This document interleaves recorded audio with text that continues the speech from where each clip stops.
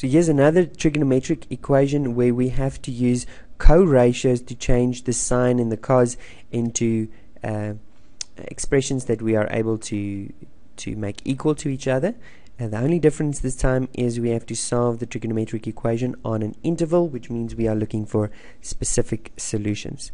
Okay, so to change cos into sine, we saw is actually extremely easy. All we do is add 90 to the inside, to the interior there. So we're going to keep this negative sine negative 2x is equal to negative, and this one changes now into sine, and instead of having x minus 115 degrees, there should be a degrees, we're going to have x minus 115 degrees plus another 90 degrees.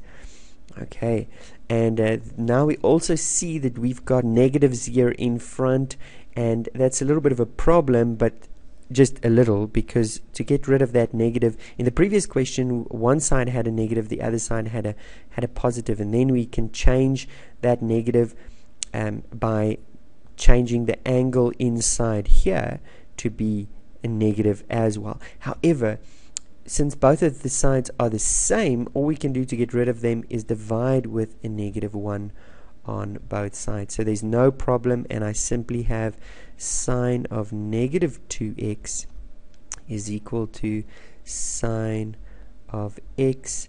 115 minus, what does that give me? 25, isn't it?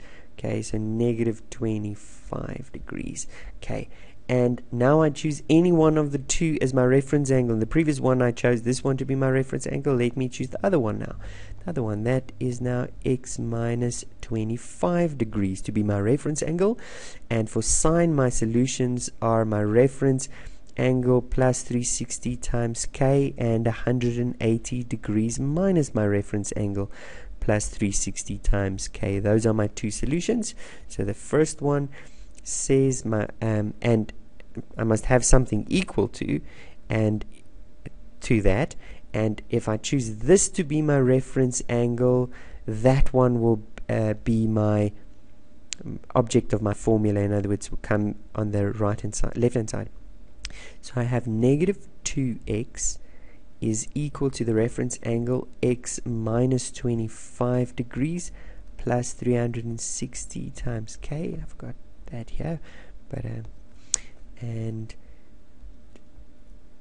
that, if I solve it, I must subtract an x on both sides, so I get negative 3x is equal to negative 25 degrees plus 360 times k. Divide both sides with a negative 3, and what do I get? I get x is equal to, I suppose I can round this one to 2 decimal places. 3 goes into 24 8 times, so that becomes positive 8,33 degrees plus.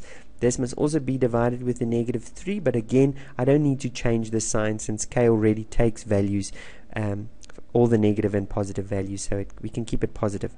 Positive 120 times k, where k is an element of integers. So remember, k is just a placeholder at this stage for all positive, or for all whole numbers. Or integers actually. So that is the one solution, and before I get to that solution, let's first find all of the solutions on this interval using this. Okay, it doesn't matter when you do that, I'm going to do it now. So we can find that we must go from 0, 1, 2, etc., -1, -2, find all of the solutions that fall on this interval. First of all, we've got 8,33. When k is equal to 0, we only have 8.33, which is greater than negative 60, smaller than 135. So that is one of the solutions, 8,33 degrees.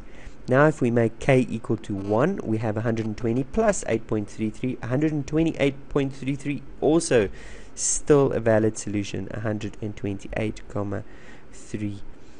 3 degrees, another solution that will be allowed. If I take 8.33 and I subtract 120, I get 11.67. Okay, 111.67 negative, and that I think is too small. Yeah, that's too small. So I can't go and subtract, go in the negative direction. It won't work. Okay, adding 2 in the positive direction means I'm adding 240, and that is already too big. The most I can have is 135. I'm close enough as it is at that point. So subtracting 1 didn't help, subtracting 2 won't help either. So off to the next solution. The next part is where we take our other angle, which was negative 2x. We take negative 2x and we make it equal to 180 minus our reference angle. This was my reference angle, so put it in brackets because otherwise you're going to forget to multiply in the negative. Okay, plus 360 times k, and we see that this simplifies. This is negative x, so I must add an x on both sides to get it to the other side, so that I have negative x is equal to 180.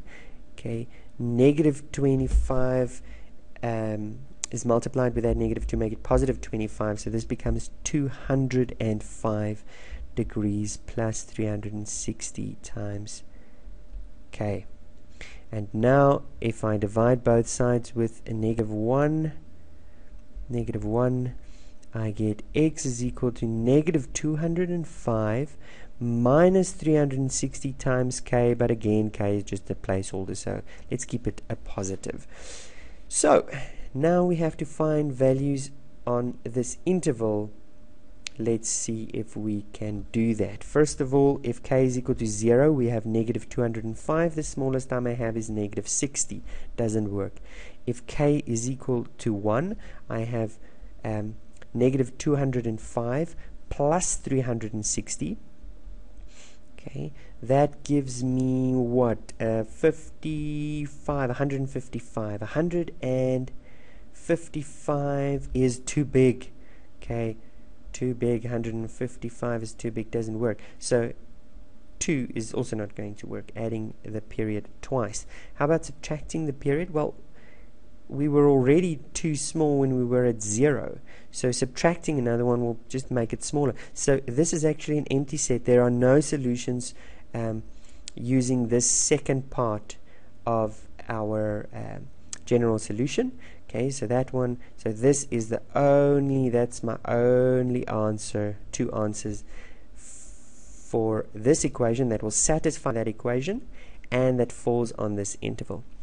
Okay, that is the end of the complex trigonometric examples that I'm going to do. If you have any questions, please post them. If you have a complex trig equation you can't solve, also post that. I would love to respond to that answer. Speak to you later.